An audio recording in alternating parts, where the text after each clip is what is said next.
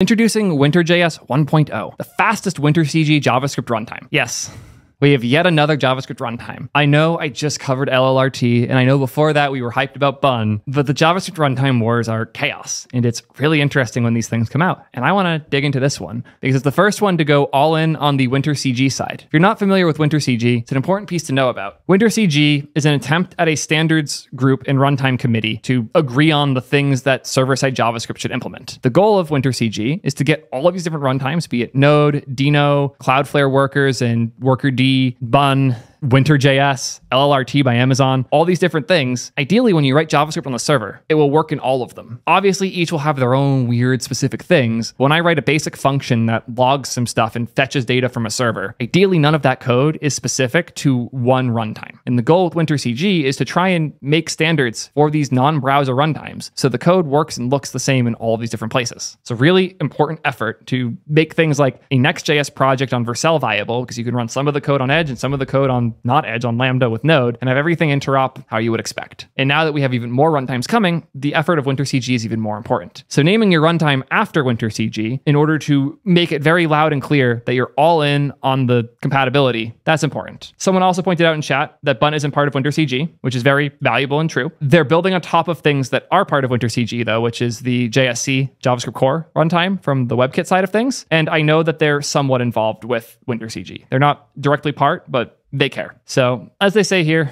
WinterJS is WinterCG compliant, trying to follow those rules. It's powered by Rust and SpiderMonkey, and it's also WebAssembly compatible. It supports server components already, which is really cool to see, Cloudflare mode, and 150,000 requests per second. Although I'll point out, I've heard some skepticism around that benchmark. Let's start with their blog post. WinterJS 1.0 is finally here. Winter is an incredibly fast WinterCG compatible JavaScript runtime, written in Rust using the SpiderMonkey engine to execute JavaScript, and Tokyo to handle the underlying HTTP, sorry, I pronounced that wrong, handling Tokyo to handle the underlying HTTP requests and JS event loop. Gotta channel that Prime spirit. WinterJS runtime can also be compiled to Wasm, and as such, it's the first production-grade runtime that's fully runnable in Wasm or Edge, so standard Wasm Edge runtime, which means you can run a custom JavaScript runtime inside of WebAssembly. The layers here are insane. Anyways, here's what we've accomplished for WinterJS 1.0, just 4 months after our first announcement. Blazing fast speeds, faster than Bun, Workerd, and Node. We'll see. WinterJS is now fully compatible with the WinterCG spec. They're also Cloudflare API compatible, and they have web framework support for Next, including server components. This is actually really cool. Even Bun can't run Next yet, so interesting to see. Ridiculously fast. WinterJS 1 is able to handle 150,000 requests per second when executed natively, and 20K requests per second when compiled to Wasm. That's a big speed loss, but being able to run it in Wasm is pretty cool. As of today, WinterJS can handle more requests per second than Bun, which is 117K, Workerd at 40K, and Node at 75K. It's always fun to see Workerd being really slow. The value of Workerd, for those who don't know, is that it spins up instantly. So if you want to do something stupid and quick and simple, and you want to not have a box running, suddenly have a box running, process a request and send a response, Workerd is great for that type of thing, where you're not working for a very long time. The point of Workerd is that it spins up quickly, not that when run for a while, it performs really well. So if your functions are small and short-lived, Workerd is still a great choice. Same with LLRT, which again, I have a video all about if you're curious about what Amazon's been doing with JavaScript runtimes, where their goal was explicitly to just make cold starts go away. They wanted the startup times for LLRT to be insane. So LLRT's cold starts here in a Lambda, P0's 40 milliseconds, P100's like the worst case is 80 to 90 milliseconds, where with Node, the best case is 1500 milliseconds and the worst case is 1700. That's a pretty sizable gap. It doesn't necessarily matter how fast your code runs if it takes 2 seconds to start running. So that's why we care about these things. That's why a slower runtime isn't necessarily bad, because if your code takes 400 milliseconds to run, but 2 seconds to start, that's worse than if it takes 800 milliseconds to run and 80 milliseconds to start. These numbers look good, but there's a lot of other numbers to consider here, especially in the serverless world. WinterCG compatibility. WinterCG is one of the bodies responsible for defining the set of global classes and functions that need to exist in order to run workloads properly across a set of infrastructure. That's one way of putting it. They specified the things that all JavaScript on the server should have. Since our first announcement, we added support to the complete set of APIs, including data fetching, files, streams, text encoders, and cryptography. Apparently there's parts of crypto that aren't implemented, which is why they have the stars for, it's not fully compatible because there's some crypto functions. Cool. No one's using all those deep crypto functions. Cloudflare API compatibility is an interesting thing because Cloudflare's whole thing is is S3 compatibility. We wanted to make sure that most of the front-end frameworks will work. No questions asked in WinterJS. Because of that, we had two options. One was that they could create yet a new integration for each framework, or they could join into an existing proposal. After a deep analysis of Dino, Cloudflare, and Fastly's adapters, we realized that the strongest option was Cloudflare, since it has already gotten most of the support with other API frameworks. It's probably the most used out in the wild. Fair. So they moved ahead with the Cloudflare API compat. In order to support Cloudflare worker workloads, we worked like the tongue rolling game. Yeah. On four main aspects: support for ES modules via import syntax, support for node compatibility APIs like async local storage via async hooks, classic, async local storage. If you don't know what it is, it's not what it says. It's a very important API for running things on the server in Node. Chaos. Be happy you don't know it. Probably deserves its own video someday. Support for invocation routes via the _routes JSON. That's some Cloudflare-isms for sure.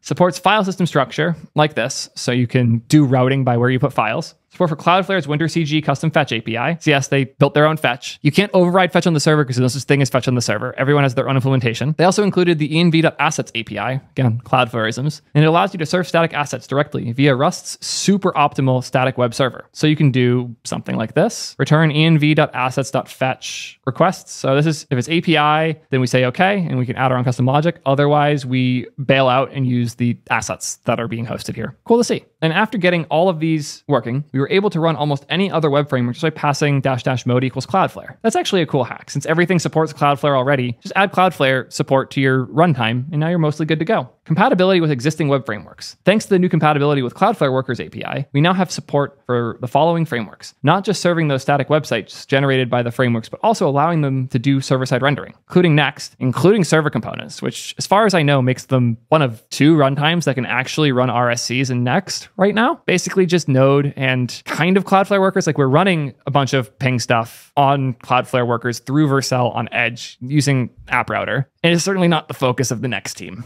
But because they support Cloudflare Worker APIs here, it makes sense they have that. I also have Hana support, which is one of the best ways to stub out an API in JavaScript. Astro support, Remix support, Svelte, Gatsby, and Nuxt. Interesting putting Gatsby above Nuxt. That's a statement, and it's not a statement I necessarily love. They even support server components, which is really cool. It's one of the most challenging things that they achieved. Apparently, they put a lot of work in specifically to do this. That's cool. Aiming to have server components fully working has helped us discover that our stream implementation had some small but important differences with the spec. You could have caught this typo. Anyways, we also realized that our fetch implementation had some quirks to fix. But at the end, and after many sweaty and sleepless nights, we fully got it working. You can see the Hacker News demo using server-side components. Please note that in this demo, we're not caching the fetch results on the server side, so load times might not be the fastest. Let's take a look. Not the fastest, it's generous. But it works. Everything here snappy, but this is all running in client-side traditional JS. Regardless, it's pretty cool that they have a Next.js RSC project working in a runtime that's not one of the ones that that team made. And they're now one small step away from moving their Next frontend from Vercel to Wasmer Edge for way cheaper costs and full local reproducibility. I'm assuming this is the thing that they sell, make any app serverless. Yep. Again, this is the goal of a lot of these runtimes. It's not just make the code run fast, it's make the cold starts and the deployment story and distributing these things around the world more viable. And Wasmer's been working on these things, especially the Wasm side, for a long time now. So it makes sense that they were not just working on a runtime, but got it pretty far along. Ooh, one more thing. We were prepared to run JITted JS workloads fully in the Wasm space. Stay tuned for more updates. Interesting. Are they going after Hermes? Is this a static Hermes? Or at the very least, traditional JIT Hermes competitor? Because that makes it even more interesting. This is some community people trying to replicate their benchmarks, because when you see numbers like this and promises like this, you have to approach it with a little skepticism. I benchmarked this using the main branch on Apple Silicon Mac Mini M2. Bun on a single core serves 192,000 requests per second. WinterJS using 3 cores serves 80,000 requests per second. So approximately 6 times slower than Bun. I don't know where this claim is coming from. This was using 64 connections and 2 threads for the worker. If you look at the benchmark, they describe here that they are obviously running on a machine with at least 12 cores, and they're comparing that to Bun and others on a single thread. That's interesting. And suddenly I went from excited to very skeptical.